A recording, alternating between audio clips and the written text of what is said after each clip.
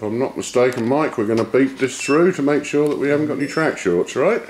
We're going to learn how a bit of veroboard works because, right, so at the moment you've connected with the pins this to this, so clearly that is now linked through there, yeah? Yes. But what's actually also happened now is that this entire track here will be linked with this entire track here, anywhere where I go. So we've got a short there.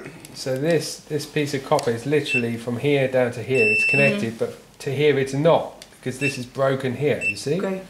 So that's, rather than doing that, you should have used, each leg should have had a different hole on the same strip of copper. And then that would have linked them together, rather than actually soldering them.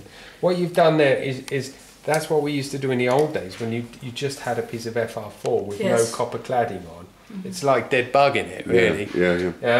But you don't need to do that with a copper board. So you might have to just rethink where all those connections are going.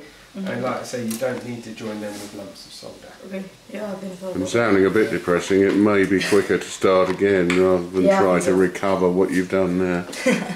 Yeah, I think that some components are already cut. That there That's are no more okay, because components. if you suck them off and take them off and move them. Oh yeah, okay. You I'll have a can little bit still of cube. Yeah, we can recover the components. I didn't mean that, but you may you may be better off starting your design from scratch. Yeah, I think that will be easier. It's all a learning curve.